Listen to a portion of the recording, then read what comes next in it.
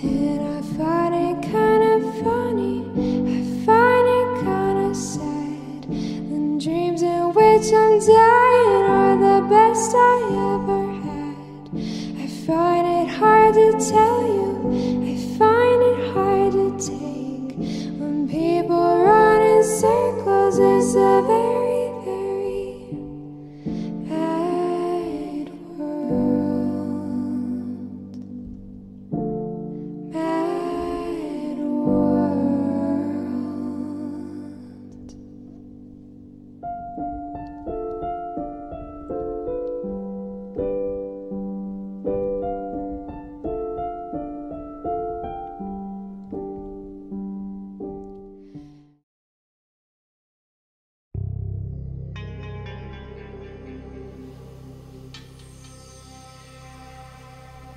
I still don't get why the chief let you kids in here. Maybe it's because we solved the murder you were too dumb to do. I'd watch your mouth if I were you, kid. Yeah, well, I'd. If you two are done arguing, the interview is starting.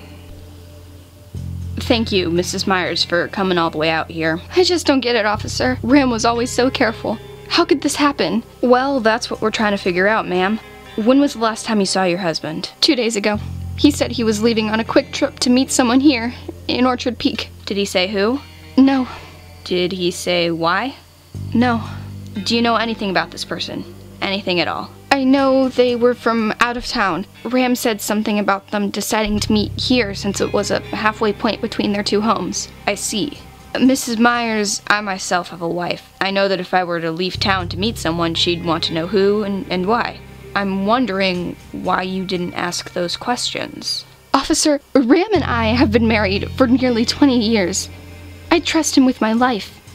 If he didn't want to tell me something or why he was meeting someone, I didn't question it. I see. Thank you for your time.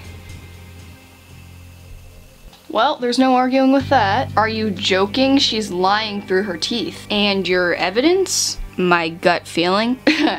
Good luck getting a search warrant on gut feeling. Well, there's no arguing with that testimony. Are you people blind? She's lying. She maintained eye contact. She never broke a sweat. No unnecessary or weird twitching.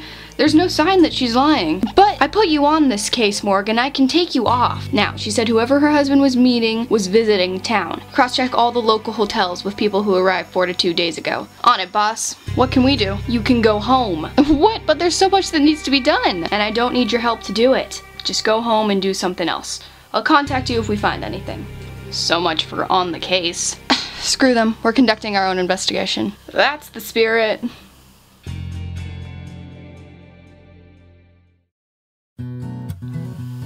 Oh, hey Mo, is Morgan here?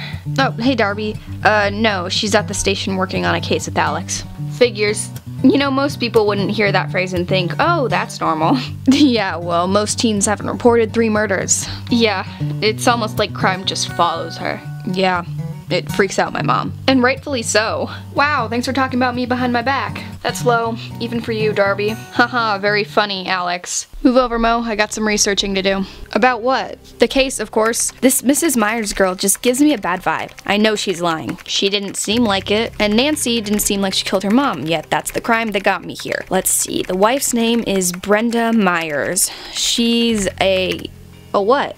A preschool teacher. Really? She didn't look like one. Still, would a preschool teacher really lie on a testimony? That seems a little out of character. She works at the Petite Preschool. Someone look that up. I'm on it. The Petite Preschool is a school in DC for young children ages 2 to 5, owned by our very own Brenda Myers. You know, for a teacher and a security guard, Brenda was wearing quite the nice fur jacket. I mean, her husband does work in the Pentagon, or did. Still, it almost looked too fancy. How could she afford that? The Petite Preschool, where is it located?